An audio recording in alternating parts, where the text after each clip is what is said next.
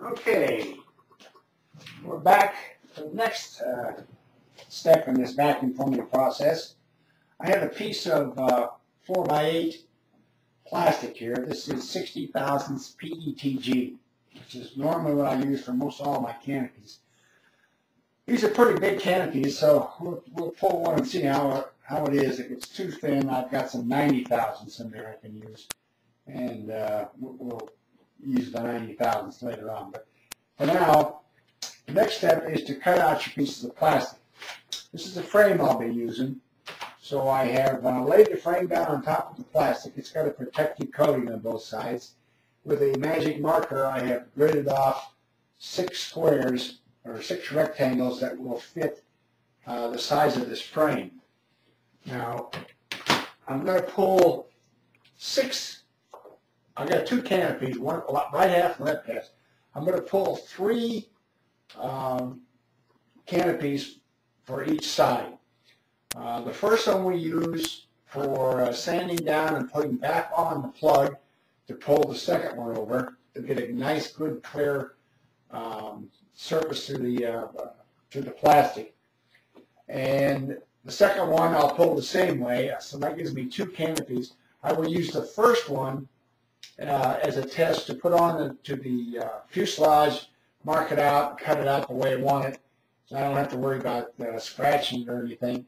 I can get it cut out exactly the way I want it, and then when that's done and I'm ready to install the correct canopy, the finished canopy, I'll use that as a pattern and we'll cut out the finished canopy. So for quite a long years, many years, I used these kind of cutters. You can see right here. They do a fairly good job, but believe me, when you're cutting out this many pieces, your hand gets so tired you can't even do it. So I think a little adaptation. This is a couple of pieces of 3/8 by 3/8 spruce, and I'm going to lay it up underneath here on either side of the line that goes across the cutting, just to raise the plastic off the bench a little bit. This is my Dremel tool, and I have an attachment on it, which is a little saw. You can see it's got a little safety guard there, and it runs a nice little sharp blade in there. We can lay it down on the surface. It's got a guide arrow on it, and we can run down here, and we'll just cut this down.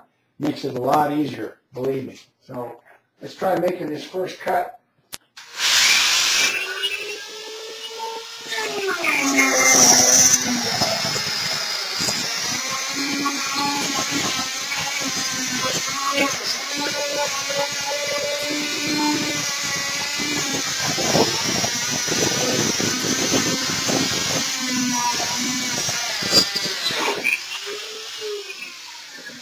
There we go.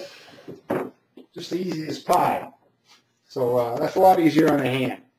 I'll go ahead and cut the rest of these out, and then we'll get back to you with what we do next.